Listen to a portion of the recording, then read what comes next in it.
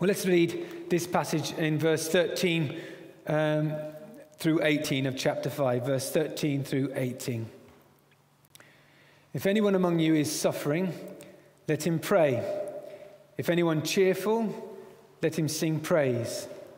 If anyone among you sick, let him call for the elders of the church and let them pray over him, anointing him with oil in the name of the Lord.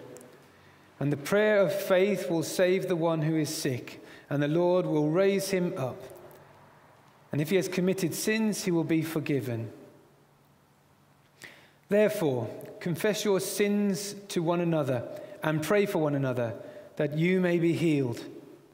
The prayer of a righteous person has great power as it is working.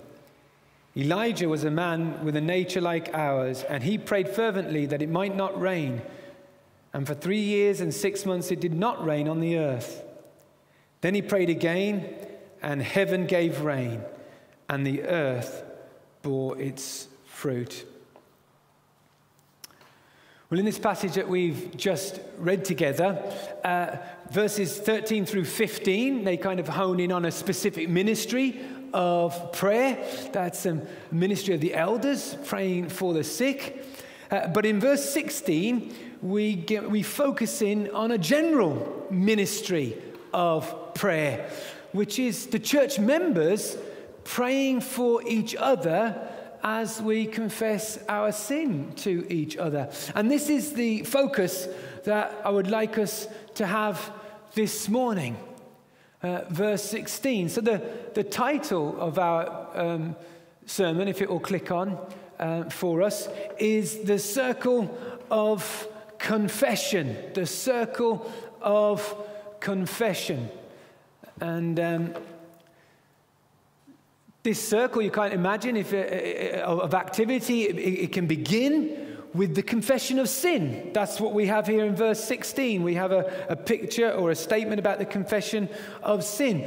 But it is to flow into a confession of Christ and his lordship. That is also an aspect of our confession as Christians. We confess our sin and we confess that Jesus is Lord. That same kind of language is used in Romans chapter 10. If we confess with our mouth that Jesus Christ is Lord. So we're to have this confession going on in our lives, and one is to lead to the other. And it will benefit us all as Christians and as a body of Christians if this cycle of confession is going on in our lives. It's an essential way that we thrive as Christians. So when we think about the definition of confession, we could simply say in its simplest form, it is saying, I have sinned. I have sinned. And a classic example in the Bible is the parable Jesus tells of the lost son who goes away, wastes his father's money and wealth, but he comes to a point where he comes back and he says to his father, I have sinned against God and before you. And he really means it. That's a great picture of confession. And as Christians, we're maybe most familiar with two types of confession. One is confession to God, personal, private confession to God, the kind of confession that we're told to make in that famous prayer, the Lord's Prayer, where we ask him to forgive us our sins, and it implies confession. But we're also aware of the type of confession that the Bible calls us to do when we have sinned against another brother or sister, and we are to go to them and sort it out. That's what we have. Let me see if I can find this. There we go, Matthew chapter 5. And it says there, therefore, if you are offering your gift at the altar and there remember that your brother or sister has something against you, leave your gift there in front of the altar. First go and be reconciled to them. That's confession. Then come and offer your gift. But our focus this morning is not on our private confession to God. And we're not going to focus in on that confession that we might make to somebody when we've sinned against them. But our focus this morning is on our confession to others of a repeated sin that is damaging us. A confession of an habitual sin or a besetting sin, as we might use that language. A sin where we are constantly struggling with that sin, and we come to someone to confess it to them. That person that we confess it to, maybe we're not sinning against them. That's not the picture. We might be damaging someone else, and we're certainly damaging ourselves. And that's an aspect of the type of sin that James is speaking about here when he says in verse 16, confess your sins to one another. That's one aspect of the type of sin that he has in view. Yes, he has in view those what we might call smaller sins, those everyday sins where we might end up going to someone and saying, sorry, I was wrong. But he also has in view these deeper sins, these sins that we struggle with, and we're wondering how we're going to overcome them. So here's a principle for church life. We are to confess our sin to one another. And we're just going to think about that in a bit more detail over 4 headings. And the first one is that the power is in prayer, not in confession. So the power isn't in you confessing. The power for there to be healing, let's say, and a recovery in the situation comes from the fact that prayer gets involved. So we see first the sequence, don't we, in verse 16. He says, therefore, confess your sins to one another and pray for one another, that you may be healed. So confession is given so that prayer may happen. It's vital. And when prayer happens, that can lead to healing. And when we talk about healing here, we're going to take it in its broadest sense. Both the spiritual healing that can happen, the overcoming of the sin, and possibly physical healing that may be even resulting because of that sin. But prayer is vital. So confession is never an end in itself, this type of confession. It's never an end in itself. It isn't just saying, I have sinned or I am sinning, and then experiencing relief. It isn't about getting it off your chest. You don't feel and get better just by confessing to someone. No, in this type of confession, confession is the beginning step. It's that beginning of that cycle of confession that we mentioned. It has an aim and a purpose. And that aim and purpose is that someone would pray for you in your battle with sin, that you might break through into healing and break through into praise and confession of Christ in a fresh and new way. That's the cycle. Let's think about 2 things under this concept of prayer being the power. The first one is that we are to confess privately. So this is to be private confession. When it mentions in verse 16 there that we're to confess to one another, it doesn't have in view everybody. It has in view picking out someone that you really can trust with your confession and confessing to them. Now, God does use public confession. He has used it, and he does use it. We can think about maybe the most classic example in the Old Testament of public confession was that famous Day of Atonement. That one day in the Jewish religious calendar where the whole people came together, and there were 2 goats, and one was sacrificed and one was led out into the wilderness. And the one that was led out into the wilderness, the high priest would place his hands upon the goat and he would publicly confess the sins of the people. In more recent church history, we have known many times about revival, when the Holy Spirit of God has moved across a people or across a church, and He is the convicting Spirit. He convicts us of sin. And there have been times when, even in a meeting, in a public meeting, confession has broken out. And people have confessed their sins. And God has moved mightily amongst the people. And if that were to happen to us at Hillfields Church, Coventry, good would come from that. There would be a humbling, but there would be a wonderful praise. There can be public confession sometimes in church discipline. If a brother or sister sins against the whole church, then it can be appropriate that the confession is a public one. But what we often find with public confessions today is that they have been engineered or they've been forced, and there's a misguided approach about public confessions of sin, and they do more damage than they do good. So we're not looking at that type of confession. This is one where we confess privately one to another.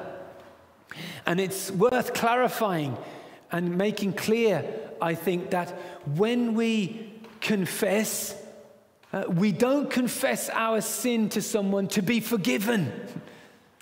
There's no priestly role going on in that sense between one believer and another. The famous Christian of the 1500s, Martin Luther, when he looked at this verse 16, he was commenting about the kind of role that the priest has in the Catholic Church, and how the priest is set up as someone able to forgive sins even, and take the place of God in that way. Martin Luther simply says about verse 16, he says, "It's a strange priest who is called one another." You see, we're to confess to one another as ordinary believers. So do remember that a Christian is forgiven completely when we trust in Jesus. That's when we are forgiven. If you put your trust in Jesus, then your past, present, and future sins, think about that, have been forgiven in the sacrifice of Jesus. And we even come to God and confess to Him, only that His forgiveness might be applied to us in a fresh way, so that the clouds of daily sin that have come between us and God can be kind of swept away, and our relationship with Him restored, and His smile upon us again. We confess our sin to one another then, that the other might pray for us. That's the key reason why we confess our sin to one another. So we are to confess our sin to one another. That's what James says right there in verse 16. This is how the church is to function. You know, we are familiar, aren't we, with many of the one another encouragements and exhortations in the Bible. Love one another, and we go after that. Be kind to one another, and we say, yes, I'm trying to live that out. Forgive one another as you have been forgiven, and you say, yes, I want to pursue that. But have we got it in our bloodstream? Confess your sin to one another. Just take it in. If we do not confess our sin to one another, who else will pray for us in a specific way? How's that going to happen? Listen to what Jesus said about prayer. He says, "Truly I tell you, if two of you on earth agree about any matter that you pray for, it will be done for you by my Father in heaven." You will be healed. You will be helped. What an encouragement that is to confess, that there might be agreement in prayer, that someone might join with you in prayer. There is not only the power of prayer, but there is the power of agreement in prayer. And so we're encouraged to confess our sin and to pray and to be healed. So are you struggling with a constant sin, with a besetting sin? It could well be that you are. I certainly am. Have you shared it with anyone so that they might pray for you? If you're struggling with sin, the last thing you need to do is keep it in the shadows. You need more prayer. And if someone does confess their sins to you, they've taken a big step, haven't they, in doing that? And they need your prayers. If someone confesses their sins to you, let Romans chapter 12, verse 12, just guide you. It says, be persistent, be constant in prayer. Serve them in that way. Take it to heart. I will pray for you. And if you're saying, but my prayers, they haven't got the kind of power that you're talking about, well, do look at the encouragement that James gives here in verse 16. He says, the prayer of a righteous person has great power as it is working. Do you know he's speaking about every Christian there? Every Christian is a righteous person, made righteous by Jesus Christ, having his righteousness credited to us. God sees us as righteous. He receives our prayers through Jesus. And so our prayers find a place with him.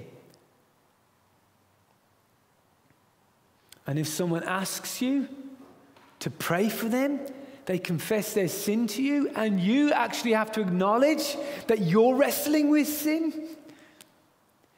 then that's when you can confess also. Maybe to them or maybe to someone else. That your prayers might be unblocked for the sake of them, and you might pray for each other. This is how the church is to function. So I wonder, how do you feel about this type of confession? Who would you confess to? Just stop and think about that. Who would you confess to? Would anyone confess to you? Would anyone confess to me? Am I giving off that gentleness enough, that openness, that spiritual depth, that reliability, that faithfulness, that concern that would mean they would seek me out or seek you out? Do we have friendships that invite confession? Are we building friendships like that in the church? You know, they say the Western world has never been more lonely and isolated than it is right now. More isolation than there ever has been. Christians are brothers and sisters in Christ. We should also aim to be friends, close friends, friends that can trust each other, that actually intimacy begins to become natural. And we know we can trust them with this confession. We know they will pray for us. The church isn't to be just distant brothers and sisters in that regard.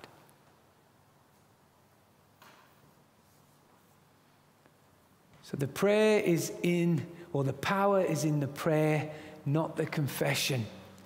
Secondly, confession needs the draw of the gospel. In other words, we need the gospel to pull us towards confession. If we rely simply on our sheer determination, it really won't happen. We need a greater motivation to be able to confess our sin to someone else. Naturally, as fallen humans, we do not confess our sin, not to God, and certainly not to other people. That's always been our default position. Think about Adam and Eve in the Garden of Eden. When they sinned and God came looking for them in the garden, they hid from God rather than confess their sin to God. What makes us do this? What makes us hide? Well, I can think of two things. Shame, the sense of shame, and the presence of pride. They're both very closely linked together, but we all know what it is to have that sense of shame. I've done it again and I'm ashamed of it. But it's closely linked to pride sometimes, isn't it? We say, that's not what people think I am. And we're concerned with our image. We've built up a false righteousness, or we're living out a false impression of our own righteousness. And it holds us back from confessing. We end up protecting our self-image rather than confessing our sin. The sense of shame and the presence of pride restricts us. But the gospel says, the gospel calls to us, the gospel draws us, and it says, Jesus has borne my shame. That very shame that I'm experiencing right now, and I feel it, the gospel says, but James, it's no longer yours. Your Savior actually took that shame. He bore it on the cross for you. Yes, it's very real, but he carried it away. Have you got that? It's not something you have to live with. And that self-righteousness of yours that lies in shatters on the ground in pieces, the gospel says, Jesus is my righteousness. Why was I trusting in that? Jesus had provided me the righteousness. Yes, I know that my righteousness is nothing. And so the gospel says, James, you can admit that you're not what you think you are. That you've always been depending on the righteousness of Christ.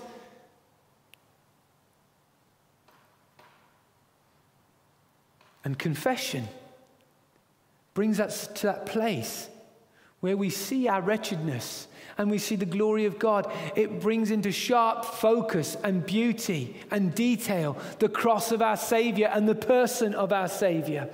And up until that point, it might have been a bit blurry, a bit like when you put some binoculars to your eyes and they're not set up for your eyes, and you look out and you know you're supposed to be looking at something beautiful, but it's just a blur and a smudge of gray and color. And then you adjust them to your eyes, and suddenly the scenery comes into sharp focus and you see the beauty. That's what confession does. It brings the gospel into sharp focus. And we are drawn, and we can be drawn by the gospel to confess, because we realize through the gospel that my security is in Christ, not in my reputation. I can see my sin, I can see my shame, but I can see my Savior as well. I can see his righteousness, and I see my security. And I say, yes, I can confess.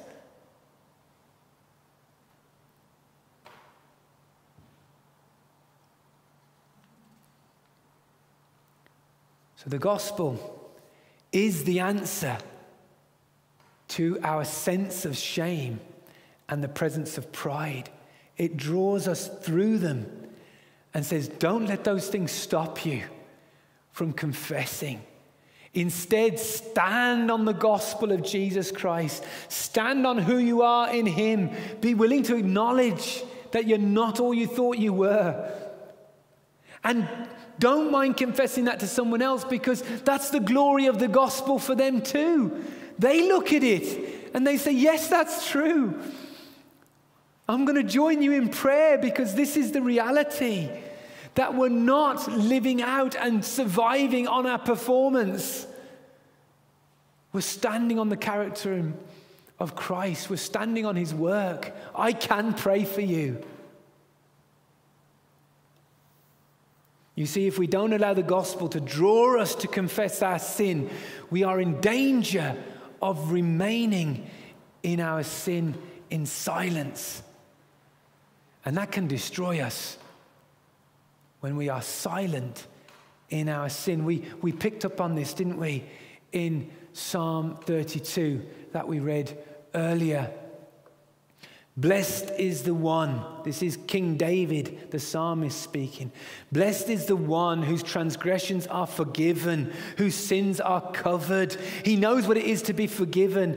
Blessed is the one whose sin the Lord does not count against them, and in whose spirit is no deceit. But then he remembers a time when he kept silent. When I kept silent, look at the impact of silence over sin. My bones wasted away through my groaning all day long. For day and night your hand was heavy on me. My strength was sapped. David was affected spiritually and physically when he kept silent about his sin.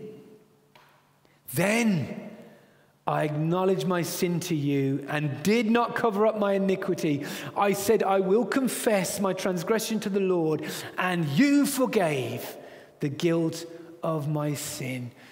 Dear brothers and sisters, let us not stay silent about our sin. We can waste away in that silence.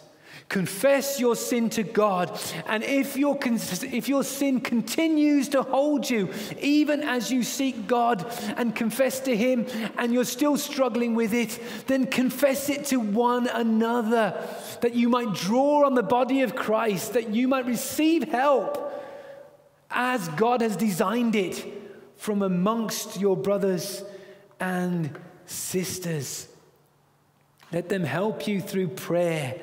Let them share the burden that you are going through. This is teamwork. This is fellowship. That's our third point. Confession is teamwork. It's how God's designed it. That's why he says in verse 16, confess your sins to one another. That's an expression of teamwork. Confession makes your struggle a team reality. You no longer are fighting your sin on your own in the shadows. You've brought your sin out into the open. Not to everyone, but you are walking in the light with a godly believer, and that is important. You have left hypocrisy behind. You're now in the light with one of your brothers or sisters. They know.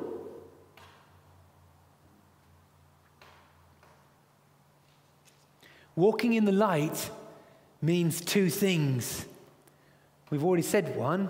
You are being helped by powerful prayer. That's what happens when you walk in the light. Someone is praying. But you're also being helped with repentance. You're being helped to move your confession to a real heart confession. A confession that has action. A confession where you turn. You see, true confession must have repentance at the end of the day. There must be a turning. That's what we saw in the parable of the lost son. He said, didn't he? He said it twice. He said first, as he was in the mess he was in, he said, I have sinned. I will go and say I have sinned. And he got up and he went and he said, I have sinned. He turned. That's true confession. It's accompanied by action. That's why we say, please pray for me, that this confession might lead to healing, to real turning. You see, history is filled with people who confessed and did not mean it. Think about Pharaoh, that king of Egypt. He said, I have sinned in dealing with the children of Israel. But he didn't turn. Balaam, that prophet, who the king of Moab wanted him to prophesy over the Israelites. He came to a place where he said, I have sinned. But he didn't turn. King Saul, the first king of Israel, he said, I have sinned. But he didn't turn. Judas, the friend of Jesus who betrayed him, he came to the place where he says, I have sinned. But he didn't turn.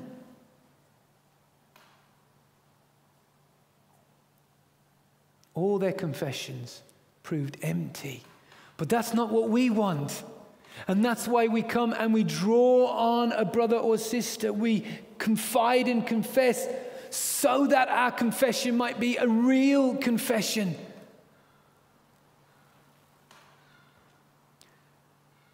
And so a loving brother or sister would be willing to say to you, how is it going? How is it going? Do you see that loving accountability, that help? How is it going? I'm praying for you. How is it working out? How can I be praying for you? You're on the same team. So don't be defensive at that point.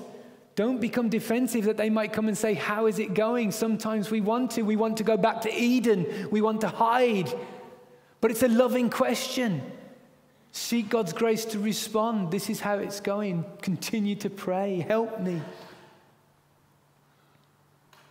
So I hope we can see that confession enables the church to live out an aspect of real fellowship that otherwise is missing.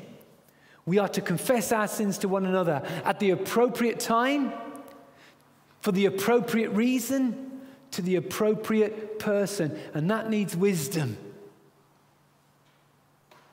But what would happen at HCC if we supported and leaned on each other in this way? If our battle with sin and Satan included confession to one another and real prayer and concern for each other, surely there would be a shift in our battle with sin. Finally, true confession leads to confession. This is what we've been saying. We're back at that circle we talked about at the start. How this wonderful circle can begin with the confession, I have sinned, and it climaxes in confessing, Jesus is my Lord and my Savior. Remember, when the gospel draws you into confession of sin, it is leading you to confession of Christ. This is the constant cycle of confession that should be present in our lives. Confessing sin, seeing God's mercy and love and grace, and so confessing Him for who He is. Confessing sin, confessing Christ. Confessing sin, confessing Christ. Repenting of sin, praising God for His goodness. This is a cycle of the Christian all the way to glory. And we see that cycle in the children of Israel at the time of Nehemiah. We read this when we were going through Nehemiah recently. When all the people were gathered together, it says the Israelites assembled. They were fasting, wearing sackcloth, and had put on dust on their heads. And they stood and confessed their sins and the iniquities of their ancestors. While they stood in their places, they read the book of the law of the Lord their God for a fourth of the day, and spent another fourth of the day in confession and worship of the Lord their God. They didn't stay in a kind of pit of confession. No, it leads to worship and praise. It leads to confessing Christ. We see they're joining in this wonderful cycle of confession that leads to worship. Well, I don't know whether in the school playgrounds right now or even when we get back to school, whether they'll allow skipping to go on. But when I have distinct memories of going out into the playground and you'd see a couple of people with one of those long skipping ropes and they'd be going like this and people could join in and you might get a whole row, a line of people, kids jumping the rope together. And some people could do it better than others. And once in a while, someone who really couldn't get in the rhythm of the skipping, they might get a friend who would kind of stand behind them and they would count them in and then they would jump in with them and they would keep them going in the rhythm. Well, let us help each other get into the cycle of confession in our lives. If one of us is struggling, maybe another can help us in this cycle and rhythm that really does result in a thriving Christian life. And if you're not a Christian this morning, if you haven't put your trust in Jesus Christ, this joyful cycle isn't exclusive. You're not outside. You don't have to be. You know, sometimes you'd go out into the playground and a group of children would be playing with their skipping rope and you would go across and you would work out very quickly that you weren't welcome. This was just for a select amount of people who could skip well or something. That's not the way it is here. The cycle of confession is open to all people. Maybe this morning you don't know the joy of having your sins forgiven. Maybe you don't know that reality of having your shame removed. Maybe you don't know what it is to have the righteousness, the perfection of Jesus credited to you, given a new slate, a clean bill before God. But you can know that joy. That's the point. Through trusting in Jesus, you can know these realities. The Bible calls you to confess your sin, to say to God, I have sinned against you, God. I believe that. I believe you are real, and I believe I'm a sinner, and I believe that my sin is primarily against you. You are the Holy One.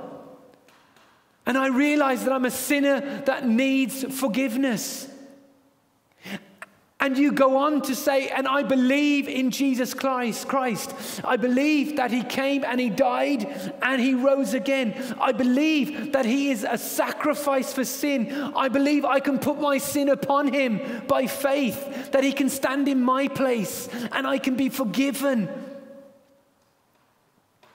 And then the Bible calls you to confess that Jesus not only lived and died and rose again, but that he is Lord and King of all things, and that you will follow him, and he will be your king. And the Bible says that whoever confesses their sin and confesses Jesus Christ as Lord shall be saved, shall be forgiven. They shall have eternal life. That is open to you. You can step in to the wonderful cycle of confession that brings you ever closer to knowing the one living God, his beautiful, deep character, knowing a relationship with him, which is one of father to child, forevermore, unshakable. This is what the world is longing for, and it comes to you through confession. So all of us this morning, the invitation is don't live in the shadows of unconfessed sin. Step into the light. Confess your sin to God and confess to one another. Amen.